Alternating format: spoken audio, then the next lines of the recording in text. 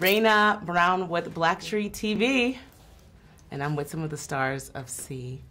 Hey. Okay, let's really talk about this film. I mean, I call it film, and I keep saying that because the way it's shot, it gives me that vibe. Nice. It's an extended series, but it's just, come on, it looks amazing. So, firstly, let's get the audience to get to know, like, your characters. Obviously, we're in the future. No one can see, and then you guys are born, your characters are born, and you guys have this gift of sight. Yes. Talk to us about how you guys are coping with that, because we see in the first couple episodes that, like, you're not seeing it so much as like a blessing. Yeah, well, I played Kofun, one of the sighted twins, and it's really a struggle for him. It's really a struggle for him because the things that he holds true to himself and holds dear are the alchemy, our tribe's sense of community and ritual and family, and he feels a kinship with his family and the place that he's grown up, and so to hide a secret from them, it weighs heavy. It weighs heavy, and it adds to that sense of isolation, because if he can't share everything with his family the way that they do and have been raised to do, then is any of this even real? Like, what is this? And so that kind of that moral dilemma that is constantly going on inside him, it tears him up after a while. But he has his sister to ground him. Yes, I play Haniwa. I am one of the other twins that can see, and I mean, she loves her sight. She loves it. She thinks it makes her special and different, which it does. And yeah. I really like how they put kind of both of these storylines in there, because what it reminds me of, it's like how you can have something different about yourself, and then you don't see that as, you know, a gift or something that's a blessing. You kind of see it. But then I love how you put that it was more so about you not being able to be transparent with family versus it being about, oh, I'm different from the rest of my tribe. Well, it didn't ever really feel like that. It didn't, because sure, and this is kind of where Haniwa and Kofun differ, sure, we're different, we have this other thing that we can do, but our family have things that they can do that we can't. And so that's what Kofun's thing is, doesn't make us any better than them. They if anything, like, we're in a worse position. Like, it puts us a few steps back. It puts us steps back. Like, wouldn't it be better if, like, we all had the same experience? If we lived in this world that was made for everybody else? Like, and that's what he's constantly fighting. Working with Jason, I mean, come on. I mean, the way that he got this role, he says that this was like the best script that he's ever read. So working with him and the director, Francis, tell me really quickly.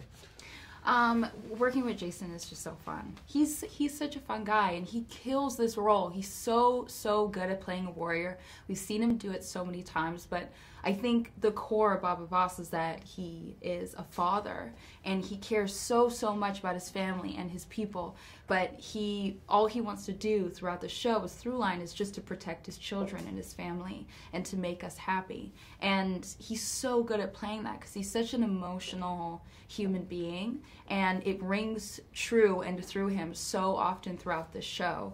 And especially when it comes to working with us, because he's so close with his own children in real life, so you can feel that true emotionality coming out of him when he's talking about his kids. It's really beautiful. His kids, and even with, you know, Zoe, even with in the same mirror situation of how you guys were kind of like brought into the situation. It's not his biological children, but he still sees them as family, and that was he would look at this sometimes and be like, whoa, the trim me out, you look like Zoe. Like, and I'm like constantly just be like, we really, like, there was a weird relationship where we felt like his kids for a while. Okay. And then Francis is like best director I've ever worked with. Yeah. So he really gave everything he had to this, and was just so true to his vision, and just put himself above and beyond.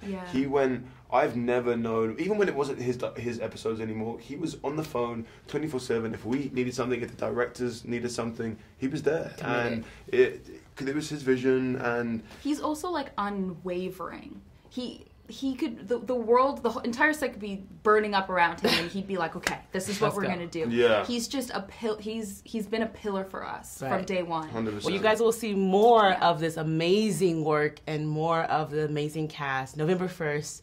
it's streaming on Apple Plus, and I want you guys to take it away. You got Guacardo right here, so just tell them check out C on Apple TV. Hey.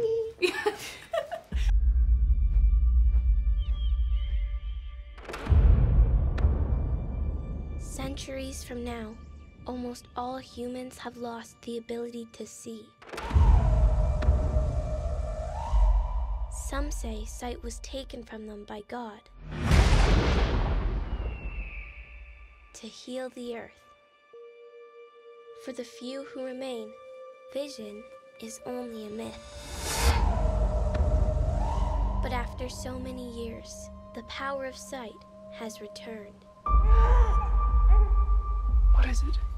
Something's different. The children, they have the ability to see.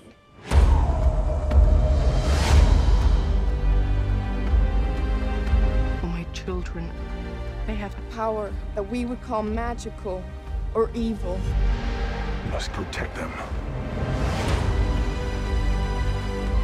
For centuries, we feared this day would come. The evil of light once almost destroyed the world. And now it has returned. Find the children who can see and bring them to me.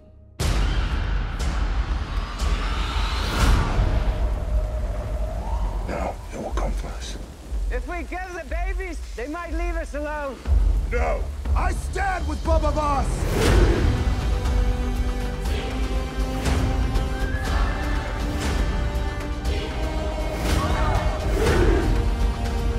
These children are a gift.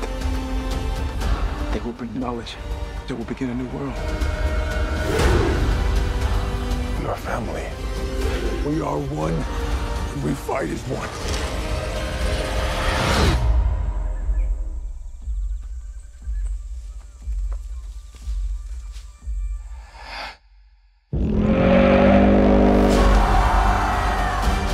I have to keep you safe.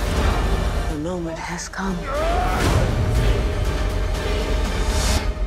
It's astonishing how the smallest moment can change an entire world.